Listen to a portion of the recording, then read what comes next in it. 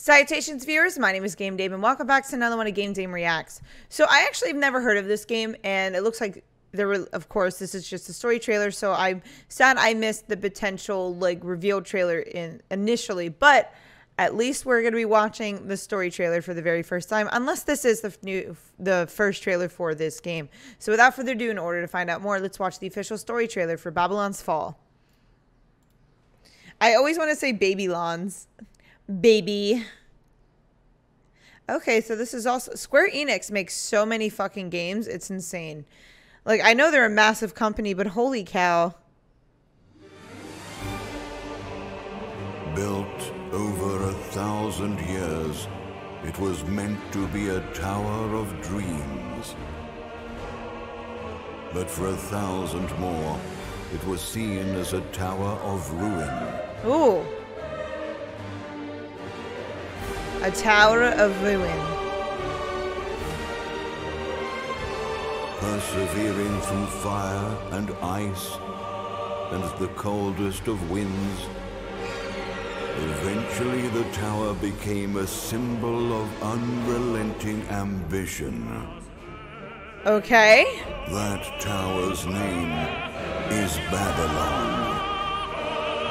Babylon. Babylone. Babylon. Does Babylon. the savior of Neo Babylon stand among us? Let's find out without further ado. I like the neutral palette that they got going on in this. I'm all about golds. Gold is one of my favorite colors. I like red, gold, black.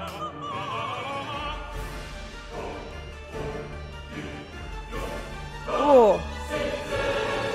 Okay, music's pretty sick. Then I'll die for hope. For what little hope there may be.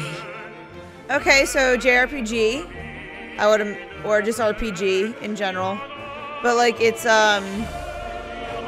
made by Square Enix. That's why I say JRPG, because they always go with very similar styles. Seen through the veil at last, have you?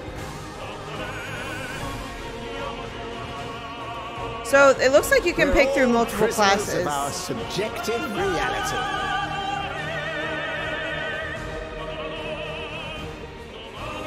Kinda reminds me of Rising of the Shield Hero. And you like to end up seeing only what you believe. Just like seeing the different classes, I mean.